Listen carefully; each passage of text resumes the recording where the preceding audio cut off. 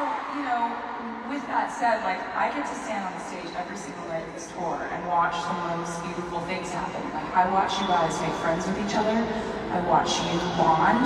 I watch you give each other friendship bracelets.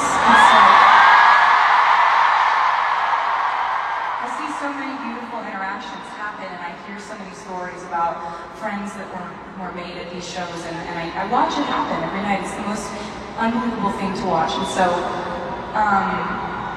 so I was hoping to ask you that as we lead up to this album coming out, I would love for that kindness and that gentleness to extend onto our internet activities, right? So what I'm trying to say is,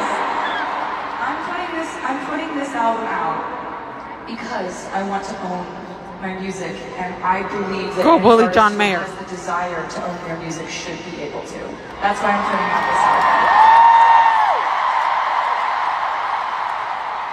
I'm 33 years old. I don't care about anything that happened to me when I was 19, except the songs I wrote and the memories we made together.